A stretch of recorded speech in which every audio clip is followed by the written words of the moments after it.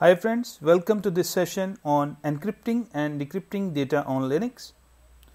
In this session we are going to discuss why we need to encrypt our data, and once data is delivered to intended user, how they can decrypt the data. So let's begin. First thing, why we have to encrypt the data. So let me give example. I will share two scenarios with you. First scenario, let's say on your system you got some confidential file which got your password information or your financial information. It's not recommended to keep this information related to your finance on your system, but still I am giving example.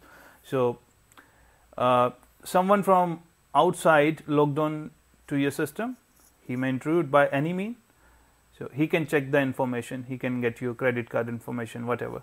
So that's a one scenario. Second scenario, you have to send some confidential information on network. That may be on your private network, that may be on public.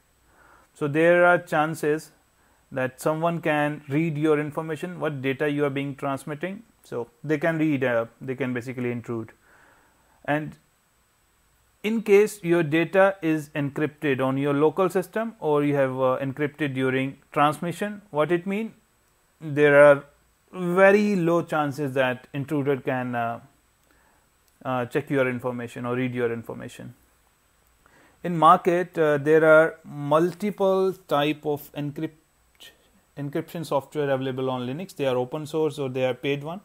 But in session today, I am going to discuss on openssl. openssl is general purpose cryptography library, and on my screen you can see a link, that's openssl.org. You can go through that link, and there are hell lot of useful information on this particular website. Okay, to install this particular utility, that's installed on all Linux variants by default, but in case you see this is not installed or you want to update, that's up to you. So you can use yum install openssl. If you are running with some different variant of Linux, let's say you are not running with Red Hat or CentOS, then you can use apt-get command, which is supported on other variants. Okay. With the particular version openssl, I got on my lab system, that's 1.01e42, and my system is Enterprise Linux 7. And these are the cipher types which are supported by openssl version installed on my system. So friends, let's begin on technical session. Okay, I am logged on to my lab system, and let's say I am creating one file with some random data.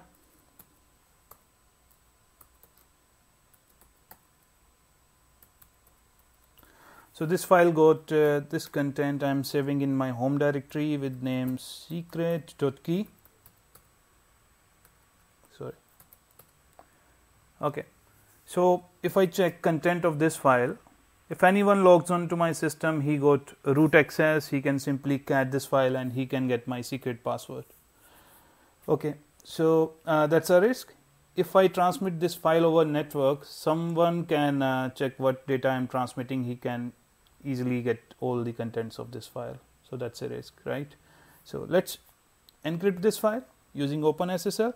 Here, to encrypt the file, I am going to use openssl commands, and I am use one of the cipher which is AES 256 CBC.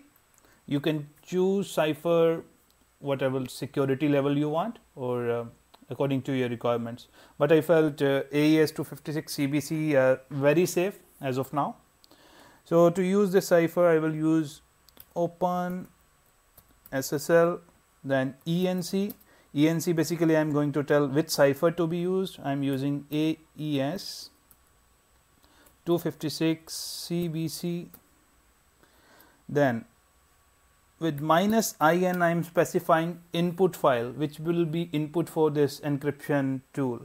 So here I am using my secret file, and then with -out I am telling what will be my output file, which will be encrypted version of this file. So I am going to choose name dummy.file.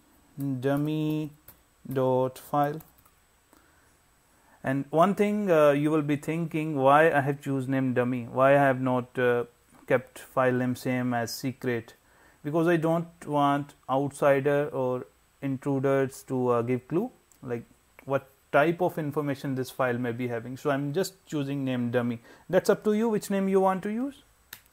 Okay, so here it is asking me for encryption password. That's password which I will set, and make sure you remember the password which you set here. I'm verifying password. Okay, so this file is created, and let's verify whether file got created or not in my home directory. This is the actual file, and this is the new file. If you see files got created, and I'm just going to delete my original file which was having my secret password. Okay, let's do ls -l again. If you see secret file is deleted, only I got encrypted file now. So let's verify what information this encrypted file got. I will check the file type first. If you see this is data file, can I check this file? Can I read this file? No, it got junk data. So that means it is safe. If I transmit it over network, it's not too much easy that someone can read data. It's too much, it's very difficult. So we are safe. Even on my system, I'm root user, I can't read this file because that's encrypted file. So friends, this is the security that encryption provides. Okay, now other thing, now let's come to second part, which how we can decrypt the data. So once you have transmitted this file from your system to intended user, or let's say locally on your system, so we have to decrypt it, right, to read the content. To read the content, what I'm going to do here, I'm going to use openssl command again, because I have to use same tool to decrypt it. Then with enc I'm telling which cipher to be used to decrypt the file. Make sure you use same cipher in case you are using different ciphers for decrypting and encrypting. So what it means, the file will not open because ciphers need to be same. And then -d tells like this time we are going to decrypt the file, and here I have to tell what will be input file in, then my dummy file. Now I have to redirect it on which location or with which file name I want to use it. So for easiness, I am going to use same name of old file, secret key, enter. See, now it is asking decryption password, so it means we are safe. If someone know my password which I said during encryption, only that guy can decrypt it. So okay, this file is decrypted. Let's check the contents. Let's check whether file actually got created or not. Earlier this file was not there. If you see on this step, I have deleted it and then it was not available. Now I have just decrypted it, pressing enter. If you see, file is created, right, and it got same permission and ownerships. So that's default with encryption thing. So let's check content of this file now. Cat this file, enter.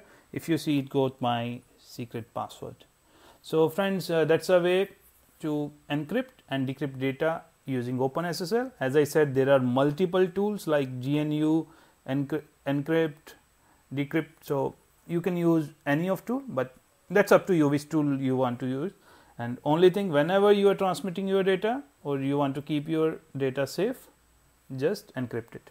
Thanks for watching this video, and see you in next sessions. Thanks a lot, friends. Bye.